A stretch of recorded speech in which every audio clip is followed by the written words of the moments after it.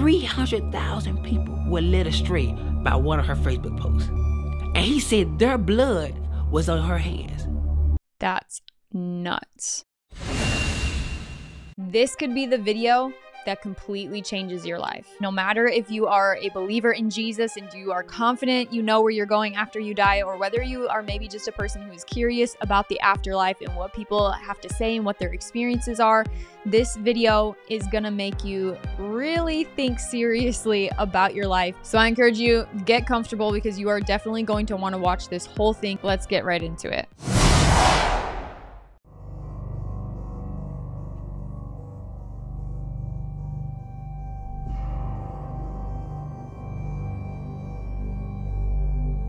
October the 2nd, the most traumatizing and awakening day of my life.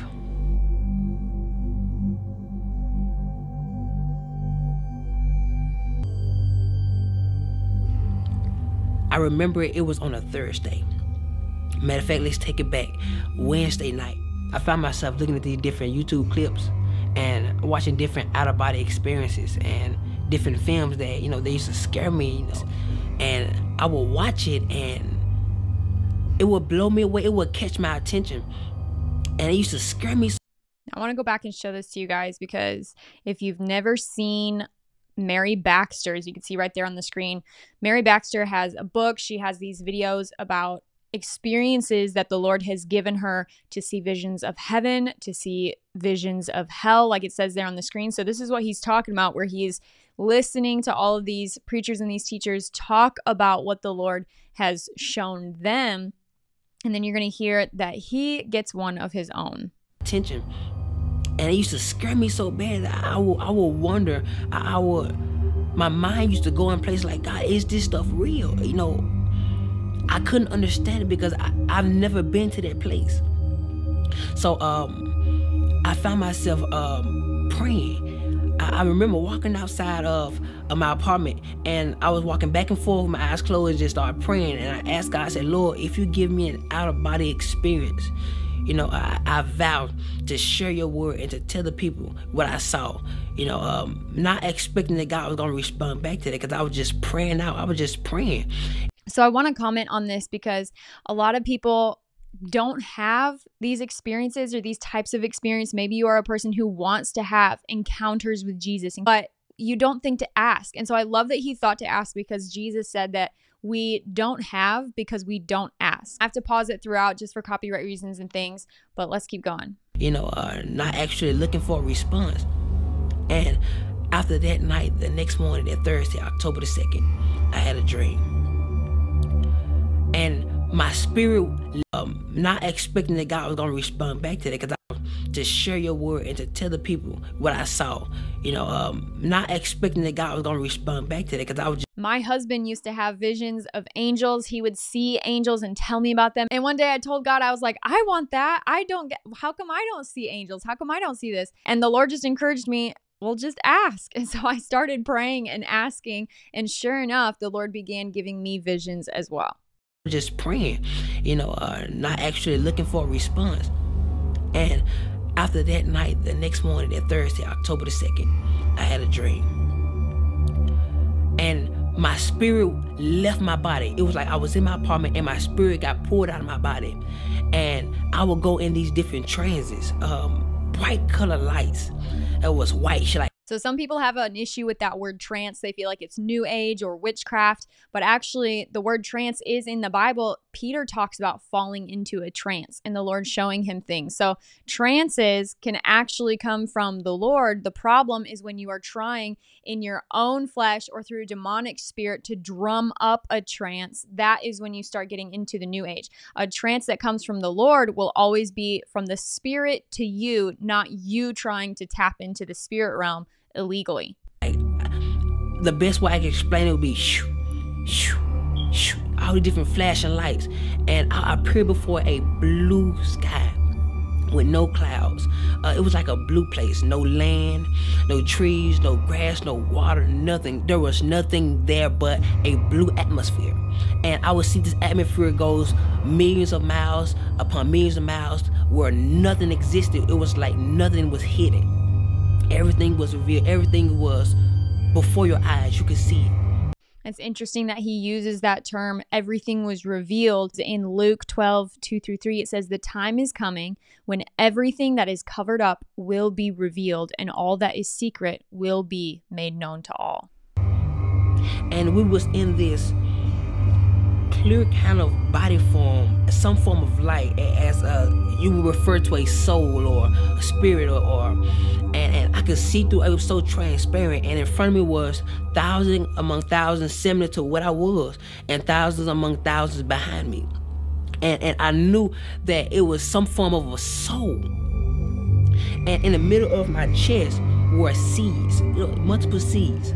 I didn't know what they were for, and I realized that I was the only being that could actually move out of my place, and we was in this clear kind of body form, some form of light, as you would refer to a soul or a spirit, and I could see through. It was so transparent, and in front of me was thousands among thousands similar to what I was, and thousands among thousands behind me. And I knew that it was some form of a soul. And in the middle of my chest were seeds, multiple seeds. I didn't know what they were for. And I realized that I was the only being that could actually move out of my place and look and observe, smell, taste, feel. All my senses were active at this point. Take note of the seeds in his chest, because this is important. This is going to come up later. And this just really blew my mind. And so, I began to look around and to observe the things that I saw, not knowing that this was a dream. I thought this was reality. I thought this was actually happening, and I looked forward, and there was this great shadow way in front of me, way at the end of the line. It was like 1,000 people in front of me, and there was a shadow, a great big shadow, but it had no detail. It was like as a vapor. And I could see that it was a shadow of something that was in the front. And I had many questions at this point in this dream, and out of nowhere, I think we all would. I heard these words: "Depart from me." And this galaxy, this portal, I don't know what to call it, on the right side of God, or Jesus Christ, whoever you decide to identify that spot of judgment.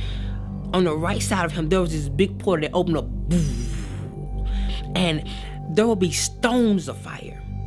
Normally, when you get a lighter and you cut it on, try to spark a flame, but instead of fire, it was stones, and they will leak out of this portal.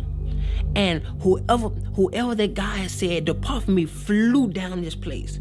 Now, notice that he says, "Depart from me."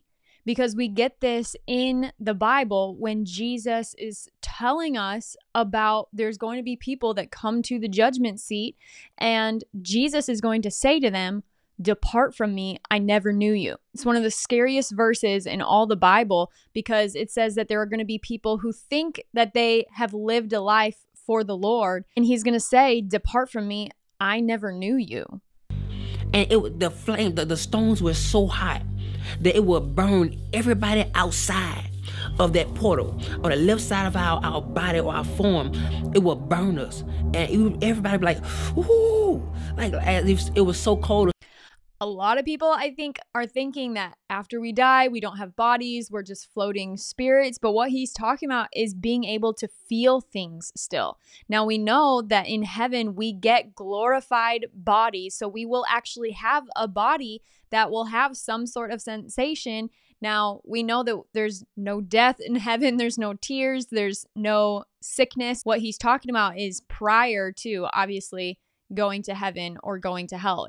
It's the judgment before either of those two options. But it's interesting to me that he says that even though they are called souls or spirits and they're translucent, they still can actually feel things. So how you would tell somebody to close that door? It's too cold. That's how hot it was. And the portal closed. And then he sent them so fast that the screams were late. I would hear, "Ah!" Like it was like, "Depart from me," and it closed up. Then the screams come, "Ah!" And it terrified me. And then out of nowhere, something snatched us up, and like we moved up the line. And I began to think, I didn't understand.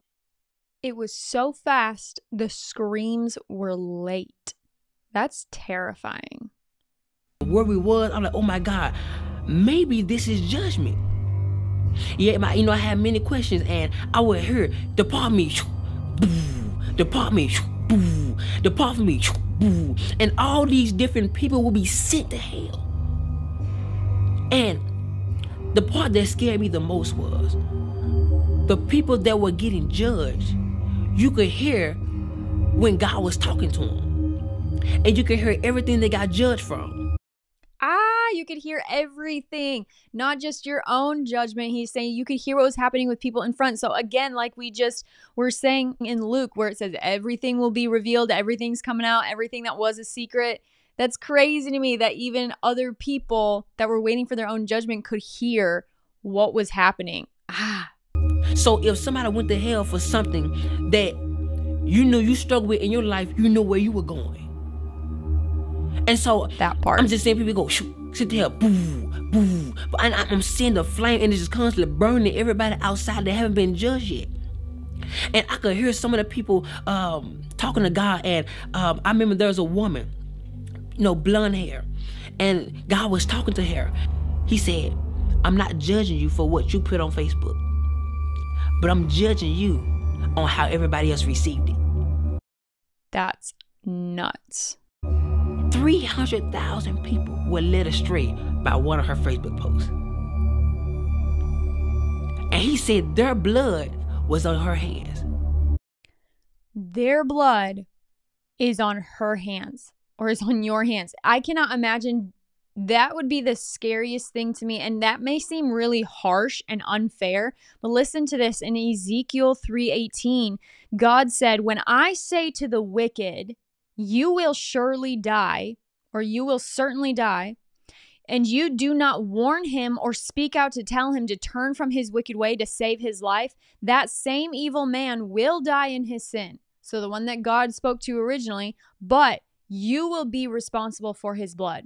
So that's why, as a Christian, I take it very seriously, my responsibility to tell people about Jesus. Because if God says to the wicked, you will certainly die, if I don't do anything to try to tell that person that they can be saved, that they can repent and receive the salvation of the Lord, then actually their blood is on my hands. So this is super intense. And I don't know, he said, depart from me. And I'm talking about, I couldn't express how powerful his words were. It's as if he said, depart from me, and everything shook. Let me go back, because this is just nuts. He said, I'm not judging you for what you put on Facebook, but I'm judging you on how everybody else received it. 300,000 people were led astray by one of her Facebook posts. And he said their blood was on her hands. And I don't know, he said, depart from me. And I'm talking about, I couldn't express how powerful his words were. It's as if he said, depart from me, and everything shook. And she was sent with great force. And the portal opened up. She was gonna fly. And it would close. And the screams was so late. It terrified me. People, adultery, fornication, so many different things that I could actually hear. And people in front of me were terrified because a lot of those people were struggling or went through the same situation, and they never repented. So So that's the key right there, is when you are living in sin, but you haven't repented. And the Bible says, it lists all those things in scriptures. The people who will be going to hell is adulterers, fornicators, liars. That would be terrifying. 1,000 sent here. They were flying. They was flying so fast. I've never seen something so fast. And it got to the point where I was next in line, and he called me up, and he started talking to me. And keep in mind that our life held us hand to hand. So anything we did in our life, our life testified against us.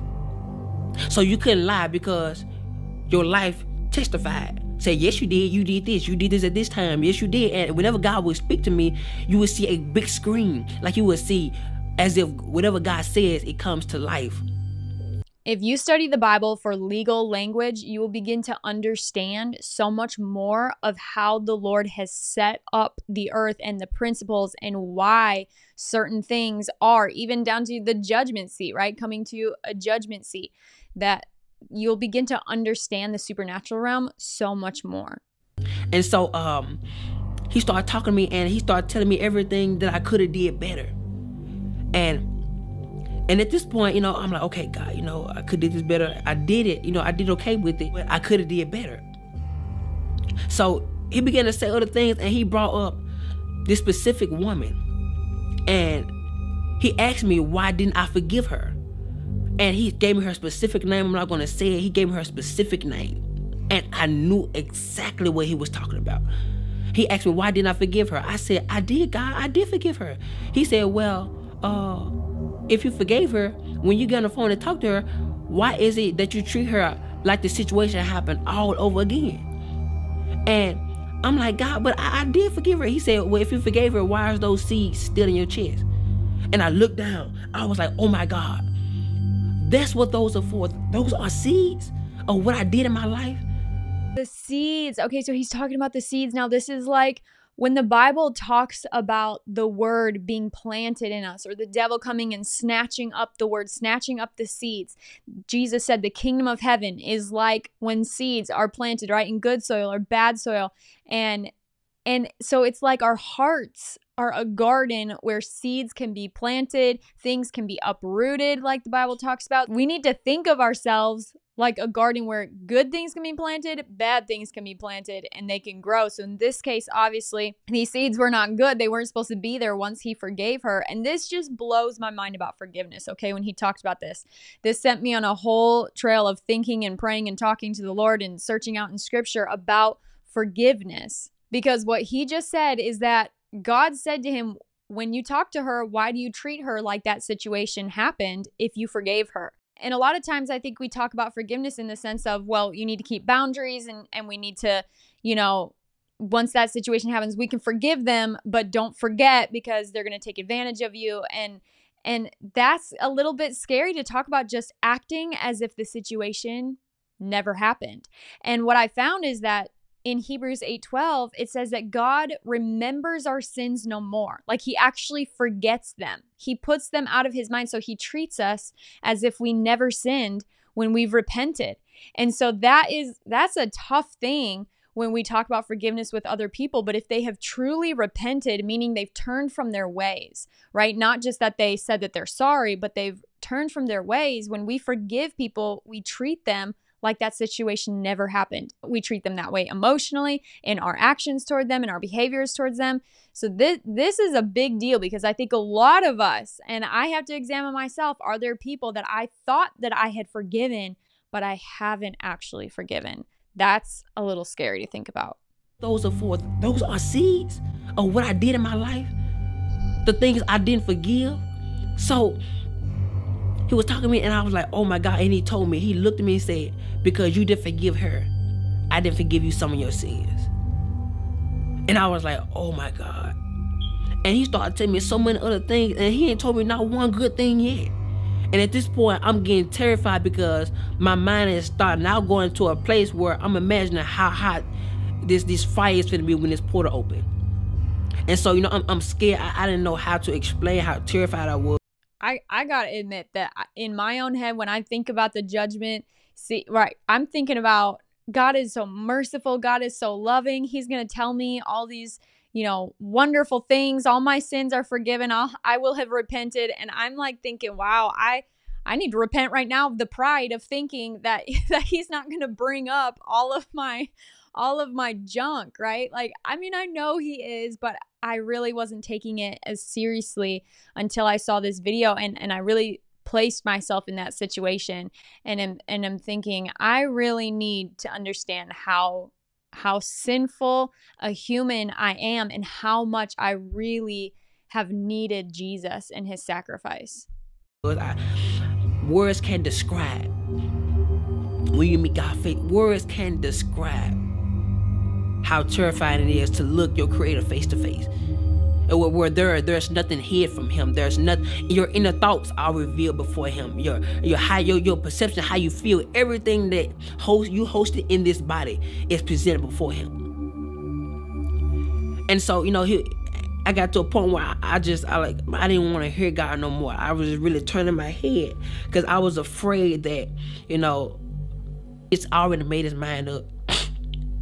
I was so afraid. And so I turned my head, and he would just kind of tell me everything that I didn't do right, or I should have did better. And at this point, I knew I was going to hell. I knew it. I was fully persuaded that this was it. I don't know about you guys, but I do not want to get into this situation and feel like I'm just hearing all the things that I could have done better. That is why I'm so passionate now about doing as much for the Lord, not in my own strength, but allowing him to do whatever he wants to do through me to the fullest, where I'm not holding back, or I'm not holding him back. And I can just allow him to use me in whatever way, because I don't want to get there someday and have him say, oh, I wanted to do this through you, and I had these people to save through you, and you were supposed to help these people. And to hear him say, you were lazy, you overslept, you weren't bold enough. Oh my gosh, that would be terrible. That would be terrible. So I turned my head, and I was like, I don't want to hear no more of it. My mind, I'm just really trying to imagine how hot hell is going to be. I'm like, oh my God, Lord, I have no more chance. If I go down there, I can't come back. Like, Lord, please don't send me to hell. Please, like, God, please. I'm begging you. And I'm more terrified. I was more terrified than I can express. And so I turned my head, and at this point, I no longer wanted to hear what he had to say, because I knew at this point, I was going to hell. And I would have my head turned, and out of nowhere, there was this one feeling that would come over the interface of my soul. And I would turn my head, and it would go in slow motion, and the tears would fly from my face. And I looked at God, and I was looking at his judgment. What was going to be my judgment? And he looked at me, he said, face to face, you don't get a well done. You get a you barely made it. You don't get a well done. You get a barely made it. I do not want that said to me. And he stepped back and said, come. And at this point, I was so confused. I'm like, oh my God. And on the left side of God, heaven would open up, so soft, with brilliant lights. The colors were indescribable. Like colors I've never seen before in my life. It was so pretty, so amazing. And the colors would blossom as they grow, and the heaven will open up so gentle. And I will walk toward that direction, and my hand would go in the portal. And when my hand went through, it got bigger. My arm went through, it got bigger. It was like I was growing into a mature state of a glorified body.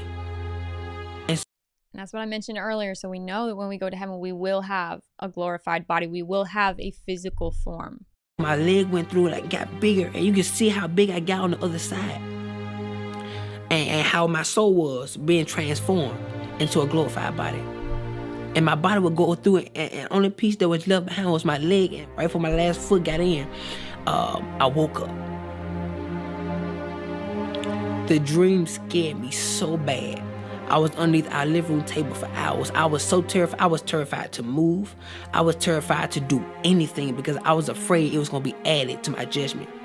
I thought that was the judgment. That didn't feel like a dream. I could feel, I could taste, I could tell you how it made me feel. Everything was so alive in the dream. And at that moment, I was asking God, why did you give me this dream? He said, because I want you to warn my people that the things which you saw are the things that shall be. And I didn't realize that what I prayed for and the vow I made before God, that he was going to fulfill it. Now he's looking for my end to be fulfilled. Wow. So he said, now God's looking for my end to be fulfilled. So that's why he was doing this interview. He's sharing his testimony. Now it's gotten millions of views. So he has upheld his end of the bargain with God. But wow, I've had some dreams from the Lord that were very intense, some visions that were very intense, nothing like this, nothing like a heavenly encounter. And so I'm grateful for people who have and are willing to share, and there's tons of them out there. So use discernment in what's truly of the Lord and what's truly not. But even if it just gets you to examine yourself, examine your life, and think about, do I really want to take a chance on my eternity? Maybe you don't know the Lord at all, or I don't want something added to my judgment, right? Like he's talking about here. So that's why I'm here talking to you right now. Forgive. Let go. I couldn't describe how many people that allow for unforgiveness to grow in them, and it caused a bitterness, which caused them to do things that they got judged for. That thing caused them not to make it to heaven. I was terrified. It was so many people went to hell, and it felt like I was the first one. Like God, it was thousands among thousands of people in front of me. That is scary to me. So today I encourage you to get it right with God. Get it right with your fellow friends, your enemies, that church hurt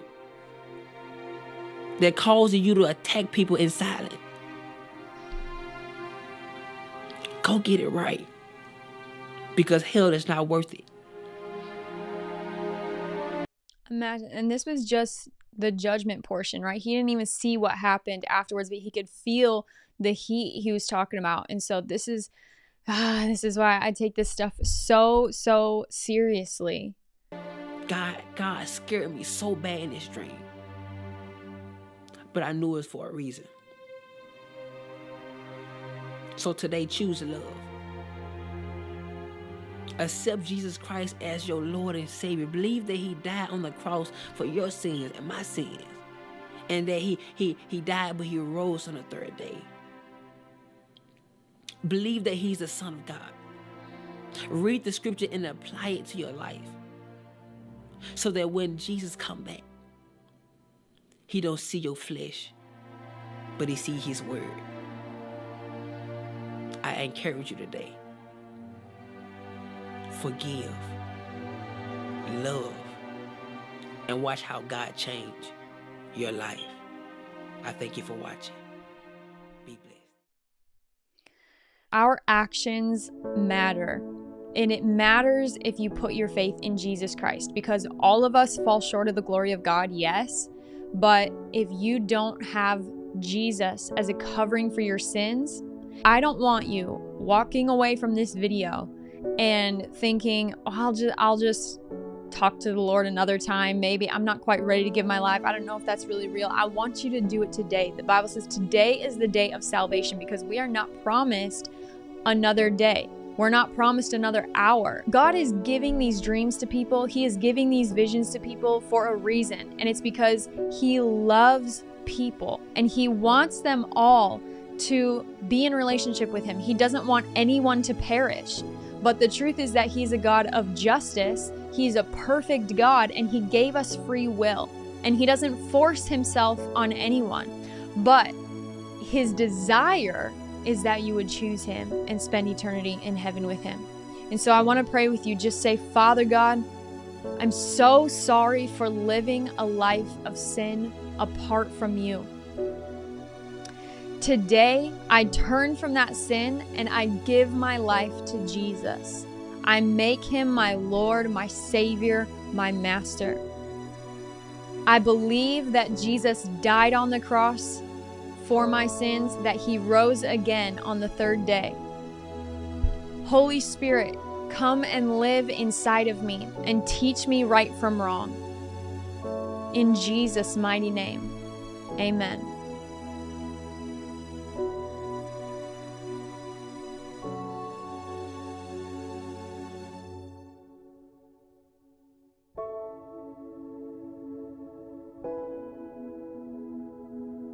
If you prayed that prayer, I want you to type in the comments right now, I prayed that prayer so I can be praying for you.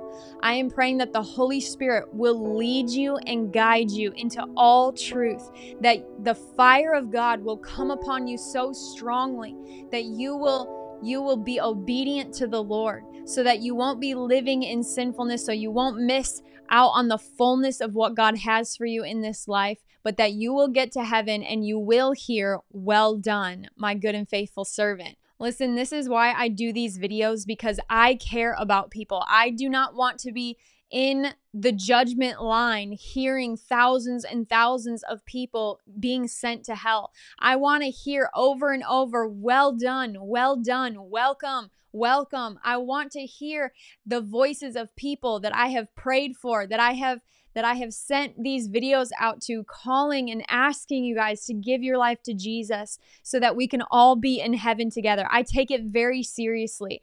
I want to see revival happen in the earth, in America. And listen, if you are feeling that, if you feel strongly that you want to be a person that helps other people get to heaven, that makes sure that there are not thousands and thousands and thousands of people going to hell because they were never told.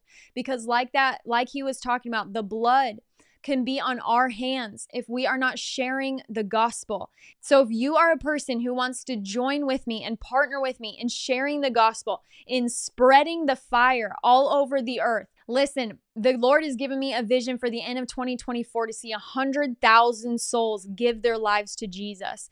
And already we're about a year and a half into this, and we have seen about 95,000 people say that they have given their lives to the Lord. And so I ask you to join me. If you are feeling the stirring of the Holy Spirit to say, yes, I want to partner with somebody who is on fire, I want to join with you in this mission to save souls, then please join me on Patreon. I just started this community, and it's going to be for people who are in this together, who want to see revival happen. I'll be posting exclusive content, exclusive videos to train up everybody who's in my Patreon so that you can share the gospel, so you can learn more about Jesus, so I can be praying over specific things happening in your life.